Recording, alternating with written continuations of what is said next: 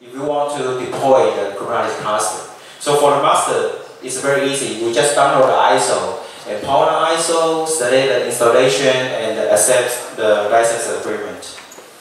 And the most important, please choose a system node to the Kubernetes node.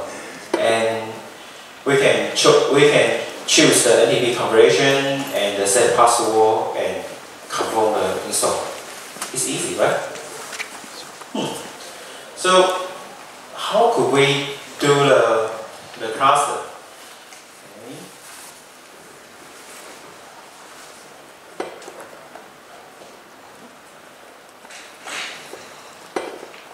Yeah, very easy.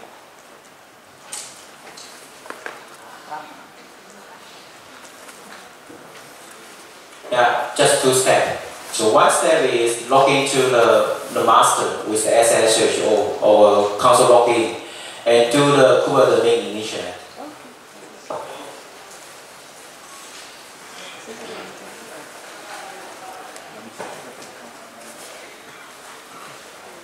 Just maybe do the lab demo.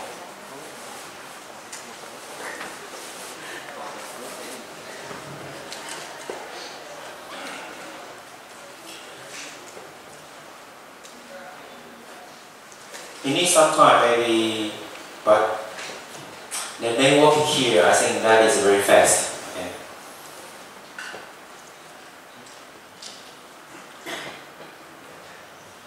So the first step is we will do the Kubernetes initiate. And after initiate, we will get the join token. Let's check about it.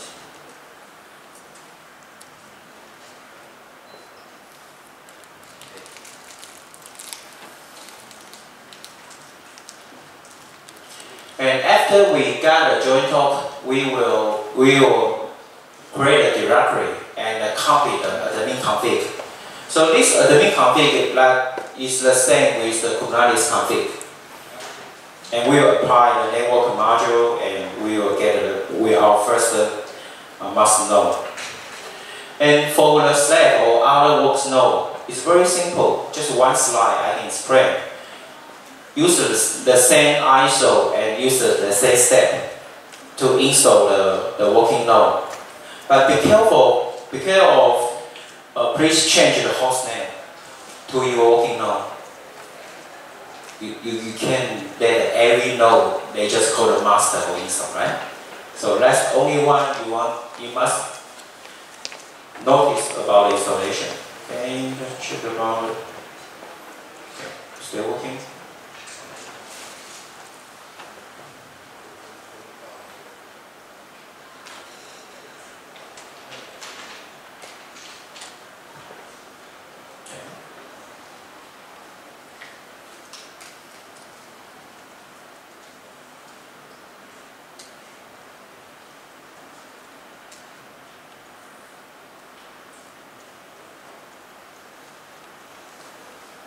Just a minute.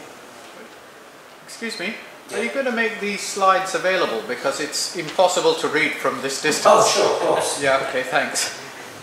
Yeah. Sorry.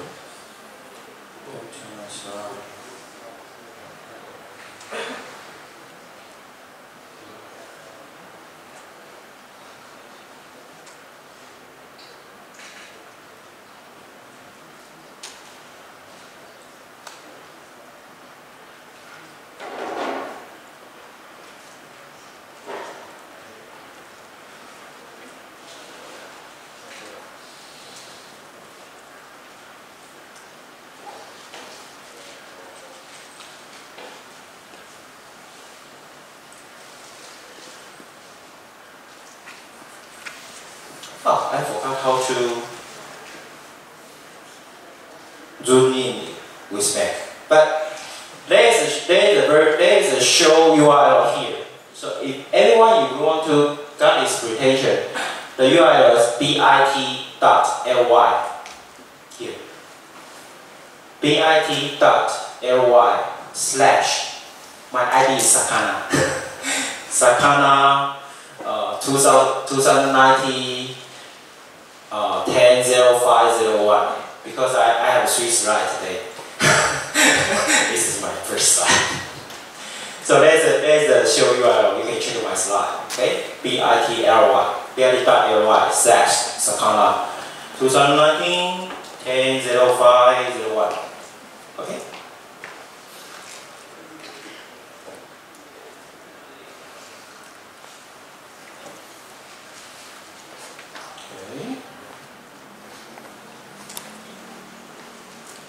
Let's wait.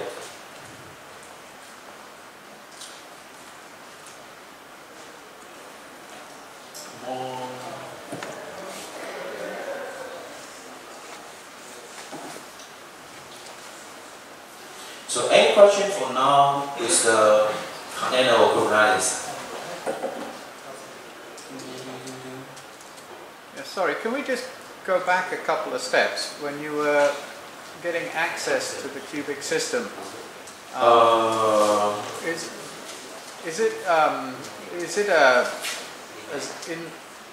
is it in the standard packages? So, for example, I've just done a zipper search, and it only has Kubic locales. Actually, it's the customized operations based on Tumbleweed. Okay. Yeah. So you have to run it on Tumbleweed. Yeah. So if you go to for my slide here.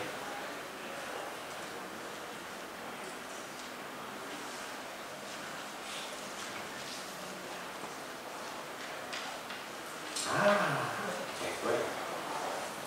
So you go to the kubic.openSUSE.org. You can get an ISO and wiki. Will it run in a VM under KVM? Yeah. They are customized some, yeah, but still the data. Here is VMware, but it runs on KVM as well. Yeah, my issue is that the hosts would all be 15.1, and it took me saying that it runs on Tumbleweed, so in which case you would have to run under a KVM. Yeah. Under a 15.1 hypervisor. Question. I mean, I can go and install a lead image, very lean with transactional server as well. What is basically the difference between a basic lead transactional server setup? What's the difference between a lead transactional server setup and a Kubic setup? Is it just the additional Kubernetes programs being installed by default? Yeah. I think originally they are setting up some optimize for the Kubic. I have not studied the detail with the difference if you install it in the Tumbleweed to install the Kubic package. But I think in the community we always promote the container and the abstraction, for example, Kubernetes with the Linux way. But I think the purpose to promote Kubic is because it's the easy way to install the Kubernetes cluster. You don't need to know how to know the deploy the cluster. You don't need to know the package detail, and you even need to know what's the Tumbleweed or micro or transaction action. Yeah, with the host, but you can deploy very smoothly with the Kubernetes cluster. Yeah. What you mean for a lead with transactional update would more compared to micro-OS, which is based on Kubic. If I would like to add something to what Axel asked, the difference would, in my opinion, would be container technologies are changing very rapidly. And those changes come into Tumbleweed very quickly, but not into Lead. Lead undergoes a lot of testing, thorough testing, then the packages reach there. For example, the versions of packages for Containerd, for Podman, for kubectl are not the same versions as in Lead. In fact, until Lead 15.1, Podman was not even available. That is, you had Podman on macOS You could have it on a Kubic server, but you didn't have it on lib 15.0. It arrived only in 15.1. On top of that, I would say the answer that you added about microOS. In fact, microOS and Kubic, they're the same thing. It's the only difference is that microOS is a single-purpose operating system that you can make it come by default with Postman. Whereas on the Kubic installation, you are not going to use Postman as container runtime. You are going to use kubectl and all its kubectl container. That's the basic difference, in my opinion. Yeah. Okay, let's continue because they are installed the tuple array. So I will create a directory in the master, and I will copy the key to the home directory. Okay, and change the owner to the config. Because I use the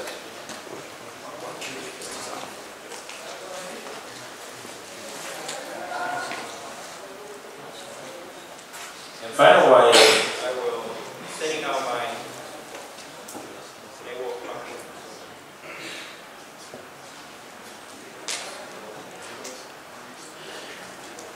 so let's check about our node here.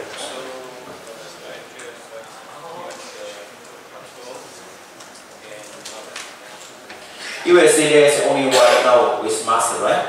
Yeah. Okay. So We got our token. when we to initiate, so I use this token for the step. 3 minutes. Oh, 5 minutes. It's okay. I only need 3 minutes. Oh, yes.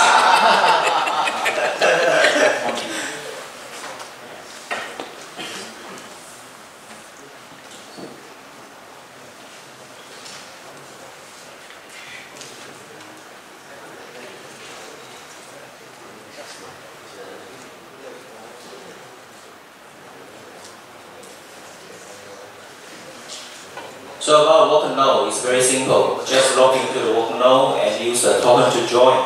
And when we join, ready? Wait a moment.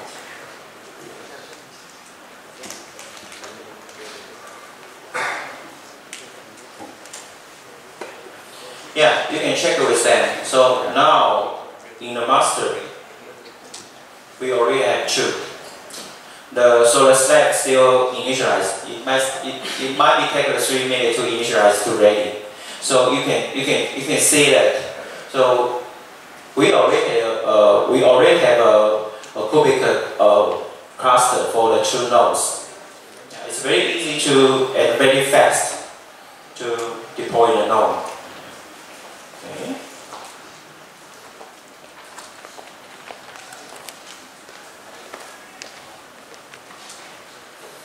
So there was be some reference with the Kubic or Puppet or container runtime interface with this slide. Okay. Yeah. And finally we just check the node for initialize.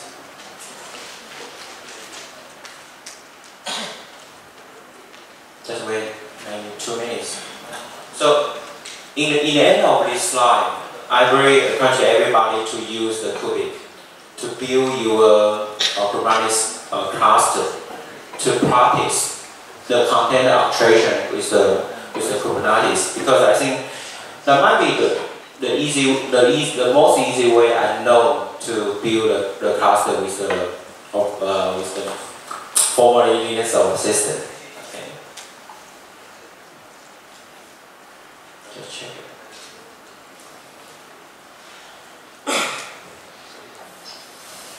Okay, thanks everyone.